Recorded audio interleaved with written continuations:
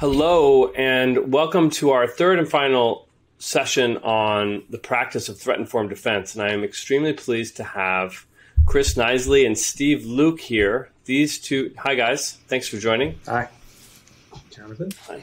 Great. So these two gentlemen lead MITRE ATT&CK Defender, which is a certification process that MITRE's recently developed to train all of you, right? All of you, just click on subscribe now to getting trained in MITRE ATT&CK Defender and how to use attack to make the most of your cybersecurity and to increase your cybersecurity effectiveness. And so Chris is the general manager for MITRE ATT&CK Defender, and he has a deep background in the commercial sector and in management, and it's great to have him. And Steve has a background in cybersecurity operations in the federal government, and he leads content for MITRE ATT&CK Defender. Do I have that right, guys? That's right. Yep. You do. Great. Good. Okay. And so it's Steve Luke, like Luke Skywalker, right? Exactly. Yes. May the force be with you. Although, may the force be with you. And since it's purple team, we have purple hats, like maybe we'll have Mace Windu's purple lightsaber come. Exactly. Nice. Yes. Yeah. Good. We'll send him one of those too. Terrific. Okay, so we've just come out of a session. We had an earlier session on purple team operations, and we've just come out of a session on the history of attack in the Center for Threat-Informed Defense. And the question we want to focus on now is like, how do you put attack into practice? Like, what's the so what of making things happen? And this really comes down to the importance of training, and that's training for threat-informed defense operations. So, gentlemen, what is MAD, and how did it evolve? Why don't we start with you, Chris? Yeah, so MAD is MITRE ATT&CK Defender. It's this new program, as Jonathan mentioned, that we just launched about 2 months in now. And it really is about educating the community. So it's freely available training on some key aspects of putting attack into use. And then a whole certification program around validating the mastery of those skills.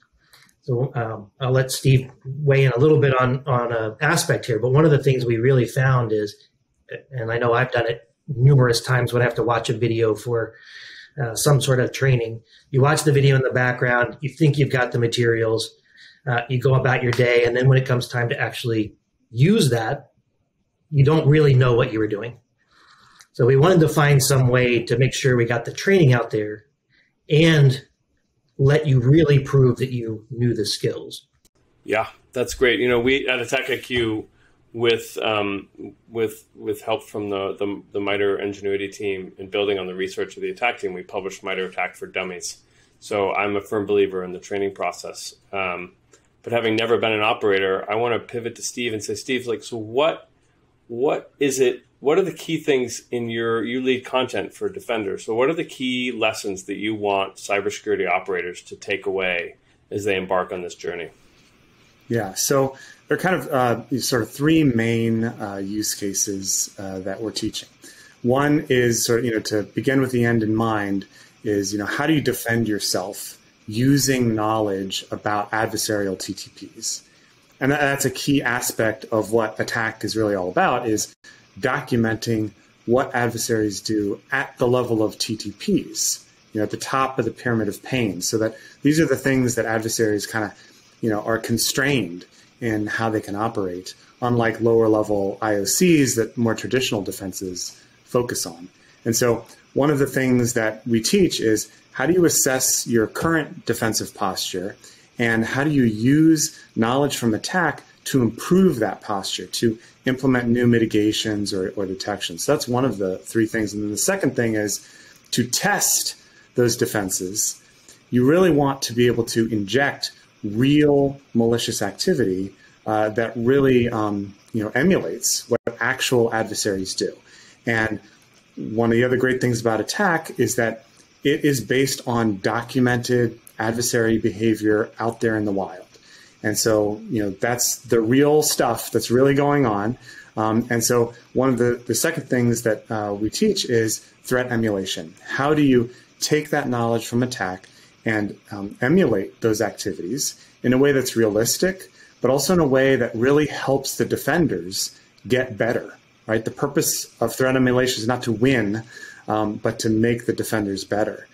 So that's a second thing that we teach. And the third is how to capture adversarial behaviors in the form of TTPs, tactics and techniques, in alignment with attack. And so the first course that we've produced is Attack Fundamentals. That's just Attack 101. The second course was Cyber Threat Intelligence. So how do you take narrative reporting or reverse engineering or dynamic analysis results and figure out what those behavioral things are that are going on and map them to attack techniques. What we're coming out with next are the courses on threat emulation and threat hunting. So how do you use that for your defenses? And one of the first things you want to do when you're improving your defenses is to evaluate where you are now. And that's the third course that we came out with in this first launch, which is SOC assessment. Lovely. So look at your current detections, your current data sources, map them against attack, and try to figure out where you're strong, but where you need to improve next and how to prioritize those. Yeah.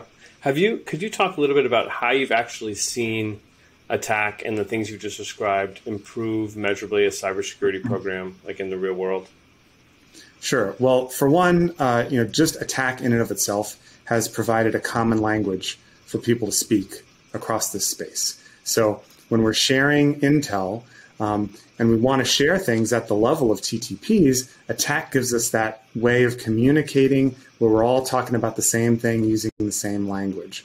And that's something that was already possible with lower level IOCs, but attack gives us that ability to speak at the behavioral level to each other. But it also has enabled threat emulation teams to become more realistic so that they're not just doing sort of classic pen testing of, throwing exploits and, trying to get from point A to point Z the best they can. And that sets up defenders to really evaluate how effective they are against realistic threats. And then finally, what we've seen is a big community grow up around attack for defensive applications. So analytic repositories and cybersecurity researchers orienting around how do you mitigate against these techniques and what kind of analytics could you use to detect them? Yeah. Yeah. So, I've heard from folks in the public and the private sectors about how transformative attack has been for level setting effectiveness. And I think my sense is that we're beginning to get to a place now 6 years in where you can actually measure a return on investment. And I'm just wondering in your work with different organizations, if you've seen teams change and improve their operations as they've adopted attack. So I get that there's like a common framework. I'm just wondering if there's like an ROI that you've perceived. Definitely, I think so. And I think purple teaming is a big part of that.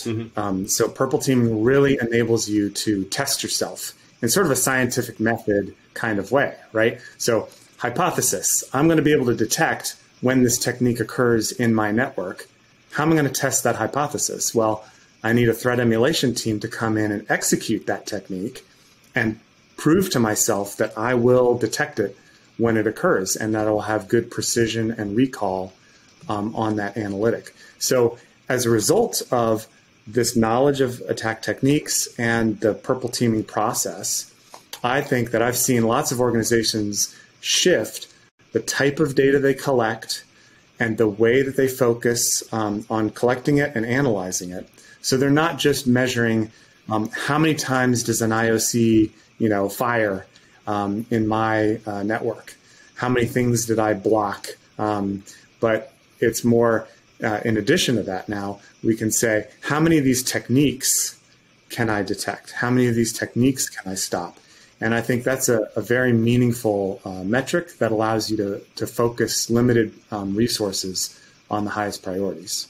If I add there, I think one of the things Steve's kind of drilled into my head that I think is really important in this is one of the big things of ROI is like how brittle are your analytics that detect things? Like it's pretty easy for you as a defender to write an analytic that looks for an IP address and blocks it, right? Anybody can do that and straightforward. But it's also super easy for the bad guys to change which IP address they're using. So how do you move up level and write analytics that are less brittle, more enduring, and inflict more pain. So instead of blocking one IP address, we look for the underlying behavior, the thing they're trying to achieve, and we stop that. And that's what attack really allows you to do and create those better analytics. I think, Steve, maybe some of the things you've been looking at recently on some recent newsworthy attacks has shown that there are analytics out there that could detect these things, but they're maybe deployed correctly. Are you talking about Colonial Pipeline or JBS, the ransomware attacks? Well, with many of these, and the one that I looked into more recently in detail was SolarWinds. They ended up using 85 attack techniques, of which 80 had already been published in Attack, of which 77 were left unmodified in version 9. So there was nothing new enough about the way that APT29 employed them to require a change. So that gives you a sense for the value in investing in defending against those techniques, because they're being reused even by advanced actors who are going to extraordinary lengths to conceal themselves. So if you had taken an IOC approach, right, you're basically hopeless, right, because they have changed all of the signatures that they would have been leaving behind. But at the behavioral level, they were largely the same. Now, what Chriss is pointing out is that of those 77 techniques, about 64 already had analytics that were published for them. But of those, only about 14 were robust enough to really focus on the behavior and not a specific implementation that had been used by a different actor in the past. And so I think that's a real area for improvement. If we as a community can kind of get together and figure out a better way to write analytics that will be robust to these little implementation changes that adversaries could make for relatively low cost, and either detect those techniques or at least impose the cost on the adversary to employ or develop new techniques. Wow, I feel like that's a very rich conversation. I hear sort of two parts to this. And the first part that I hear is, and I love the story about SolarWinds, and I've told it as well. It's like when CISA on December 18th wrote its alert about SolarWinds, it used attack to describe the adversary behavior, which immediately says to defenders, like, hey, if you'd run emulations using what we know about APT29, which is obviously one of the biggest threat actors in the world, and you'd use the attack framework, you could have run those emulations against your defenses to determine your effectiveness, right? But those are the ones that, like, there's a mixture where CISA did the analysis and they did some forensics to say these are the tactics that they used. But what you're actually saying, it sounds like there's another part to it, which is that there is room to deepen the analytics in some way. Can you talk a little bit more about the analytics, that part? Sure. So, what attack tells us about a technique is an overall description of the technique, detection concepts, data sources that you can use to detect it, and mitigation ideas. It also provides us with procedural examples. Now, if you're an analytic developer and you're using that technique page from Attack to develop an analytic, there's a lot of information there, but you're still having to do a fair amount of research to interpret that information and create an analytic. And one of the constant things that analytic developers have to do is balance reducing the number of false positives they're seeing with ensuring that they will actually detect the malicious activity when it occurs. And there's usually a trade-off between those two, because if I exclude some false positives, I'm basically leaving a blind spot for the adversary to fit into, right? But I can't deal with too many false positives or I'll start ignoring the alert to begin with. So what we're going to teach in this threat hunting course is how to find what we're calling behavioral invariants. So these are the behaviors that happen when that technique is implemented, regardless of the implementation details. And I think that it's not going to be, not every technique has behavioral invariants. And sometimes you have to break the technique down into subcomponents. And there's a behavioral invariant for the subcomponents or the use cases for them. But when there are behavioral invariants, I think that's a key link between the information on attack and an analytic. And if we can write the analytic to detect those behavioral invariants, I think it'll be a lot more robust to implementation changes. So, for example, one of the analytics that had been published for AD Find, right, actually had a chance of detecting it for the behavioral. For those. Yep, the Active Directory tool that APT29 used in SolarWinds. And they had there was an analytic published that looked for some of the behaviors of that tool, but it also included an AND clause that the image name had to end with adfind.exe. And APT29 changed the name of that executable. And so that analytic wouldn't have worked. So that's an example where, maybe we have an opportunity there to create the analytic where it's more focused on the behavioral itself and less focused on the name of the file or the tool or something that would be easier for the adversary to change, things that are lower down on Bianco's pyramid of pain. I mean, if that's not an endorsement to sign up for a course, I can't imagine what would be. That's amazing. And I think that speaks quite directly to how attack needs to evolve to stay, or not attack, but the analytic community needs to evolve to stay ahead of the adversary. And that's an incredibly valuable lesson. I think there's a connection to purple teaming there too, since that's the theme of the day, in that purple teams, the threat emulators in the purple team have the opportunity to help the defenders find the more robust analytic by varying those little implementation details during the purple team to expose to the blue side the things about their approach that might be brittle. And so I've used purple teaming with some of my sponsor organizations to help them explore that space a little more fully and be sure that they're not, because it's easy to accidentally do this. It's easy to accidentally write an analytic that's honing in on an artifact of an implementation choice that could be easily changed. And having that iterative cycle back and forth between red and blue really helps raise the game for both sides because the blue team can see, oh, I caught your first implementation of that technique, but I was too brittle to catch the second implementation. And when the red team sees the analytic that's being written by the blue team, they might identify, oh, you're honing in on this thing. I could change that in my next run through the purple team and help the blue team understand the brittleness that they have in their current approach. Yeah. Wow. That's really impressive. As you talk about this, and I think historically, in the way that defense organizations have had to evolve throughout history to counter threats, right?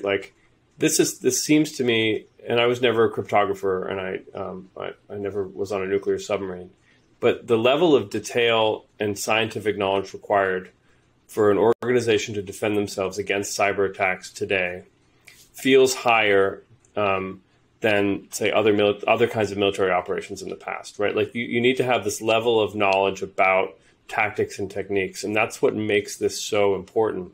And really puts the thought that comes to mind is this is putting a premium on the education of the defenders.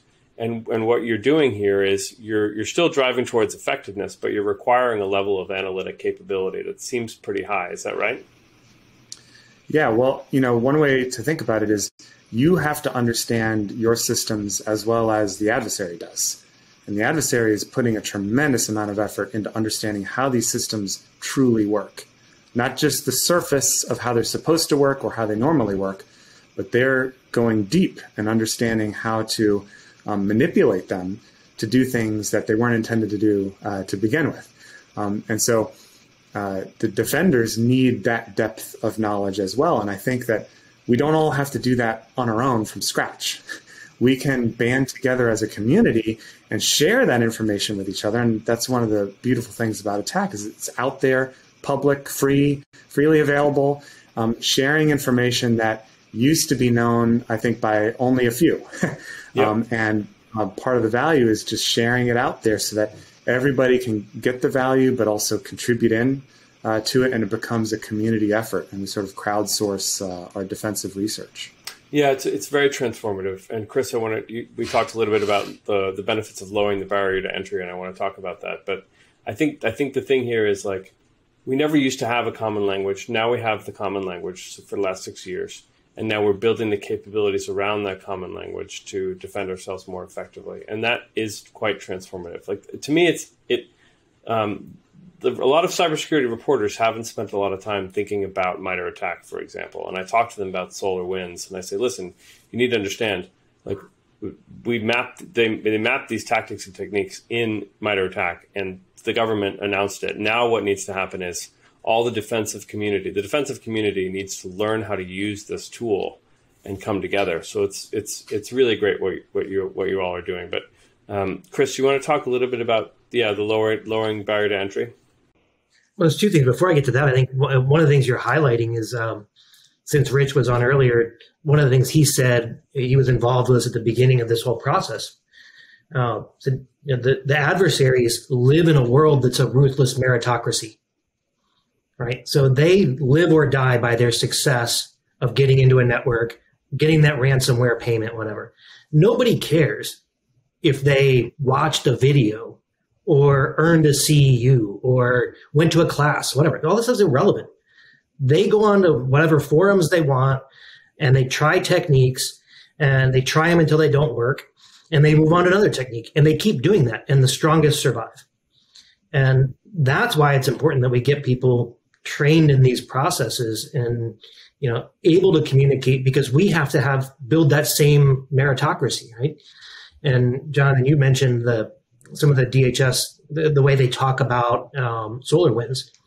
CISA just published a great guide on using attack for cyber threat intelligence.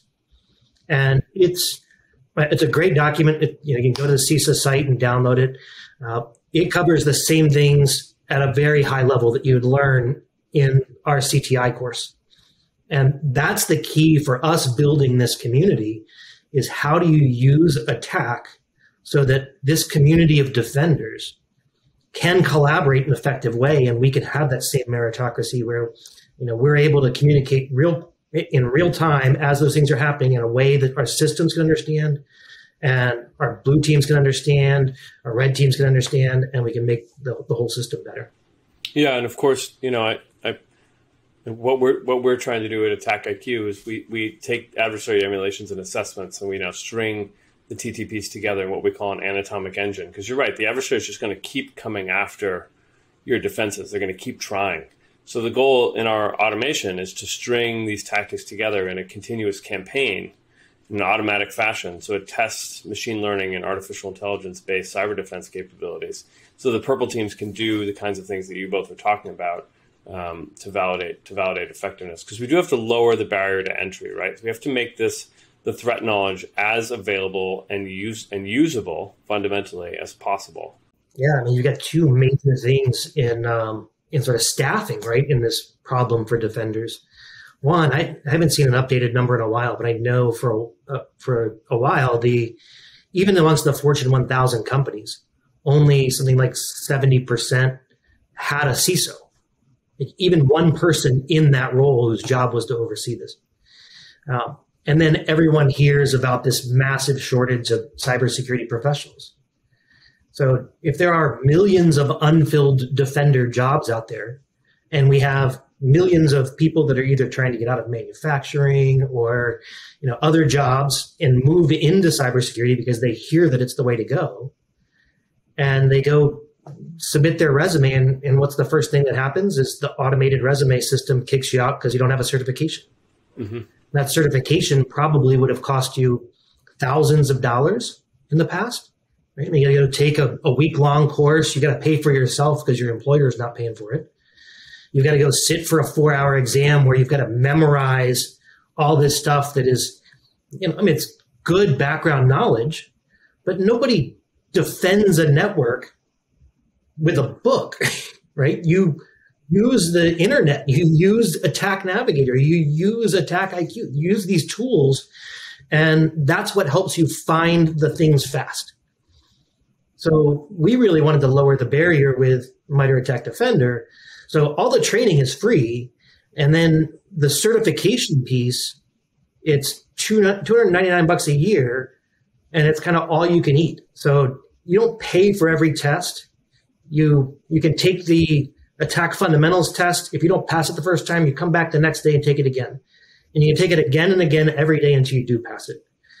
It's an open book test, open internet test. So go online. You're going to have to go online. You can't memorize the answers. You have to use Attack Navigator. You have to search the attack knowledge base, the exact same things you would do if you were a defender operating in the real world. So we really did try to change the game in how we can open up the market. We can fill that gap and make it much more practical. That's awesome. I wish the GRE had been free, particularly the math section. That would have been great. I would have taken that over and over, or at least one more time. This is excellent. I mean, I think like spreading the word, getting folks educated, and helping increase cybersecurity effectiveness is so important. So we just have a couple more minutes. So I wanted to see if you have any parting thoughts about like where you want the cybersecurity community to go in adopting Attack to improve operational effectiveness. Yeah, I'll say one thing real quick, and then I'm sure Steve's got some closing comments. But I think this idea of community, and certainly a lot of the work that you guys are doing with the Attack Academy and the community that you're building, that idea of getting this cadre of informed defenders together and really building off of each other. We're going to keep adding into MITRE ATT&CK Defender as well along that. So access to resources, access to other people. I think that's just critical to making the community better and upskilling everyone. Yep. Good. Very well said. What about you, Steve? Yeah, I guess my feeling is that, Attack has huge potential, only some of which has been realized so far. And I do think that we need to band together as a community. And part of what I'm hoping to accomplish with MITRE ATT&CK Defender is to build up the group of people who understand how to use it and how to capitalize on that, on some of that untapped potential. And I think if we can all get together around that and learn how to use it and collaborate with each other, we're going to do much better as a community against these adversaries.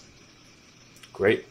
Yeah, I mean, I think we should open up a briefing for the press and policymakers in DC to get folks educated too, so that they talk more about it in like really public fashions to educate the public too, right? Like it's such an important and transformative thing, and I'm shocked by how many people haven't heard about it. The technical teams obviously have, but we got to keep getting the word out.